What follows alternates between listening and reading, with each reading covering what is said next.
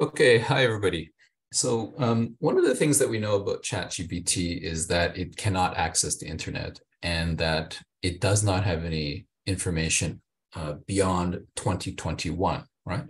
But I think that has changed now with some of the extensions that have been written for browsers like the Chrome browser. So for example, if we go into Chrome, which is here, and we typed in web Chat GPT, which is an extension that attaches to Chrome, and we said add to Chrome, add the extension. That will add this extension here, and it will allow the Chat GPT now to access the internet and to get information from the internet, which otherwise it would be closed off from. Okay, so this is it allows a small portal for Chat GPT to connect with the internet. And you can hear when you search, when you ask your regular prompt, when you make your regular request in Chat GPT, you can also here select how many results you want from the internet. So I'll just select 5. There's a time period, anytime, any region, and then default. So I already have a question that I already wrote about climate change. This is a question that I've been using, that I've used in previous videos. I think it's a good one because climate change is changing always. And so the question simply is, can you tell me about climate change in 2023?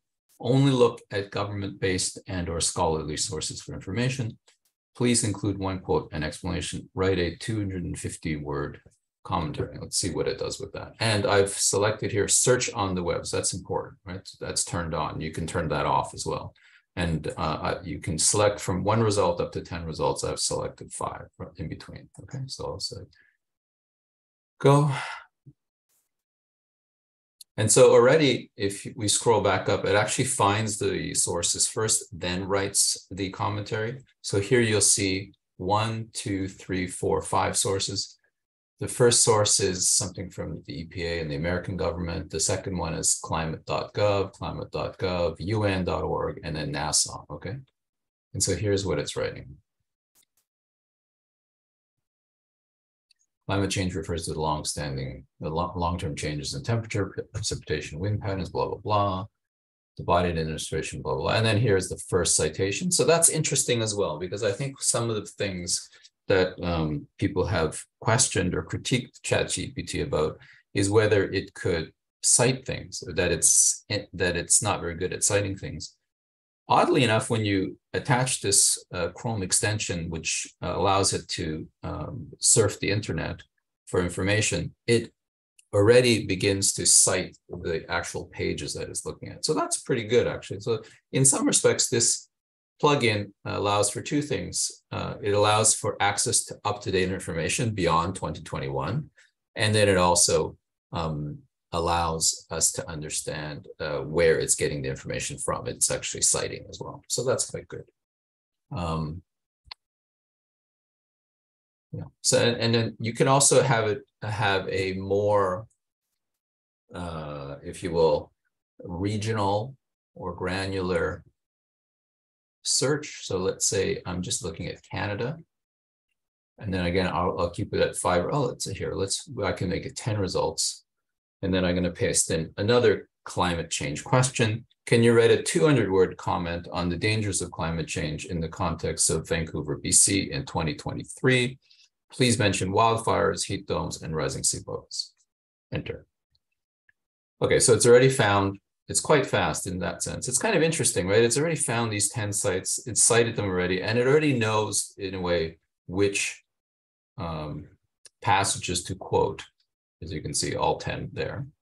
Nice citations, properly done. Climate change presents significant dangers to Vancouver, BC in 2023 and beyond. One major impact, blah, blah, blah. Severity of wildfires, heat dome, blah, blah, blah. Yeah, let's check the citations. Let's see.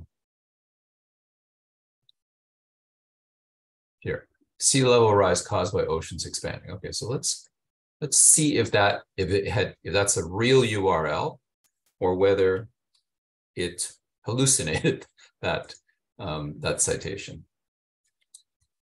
Paste it in there. I think it would be here. Let's see, sea level rise. Yeah, so this is the City of Vancouver webpage. It has sea level rise issues on its page.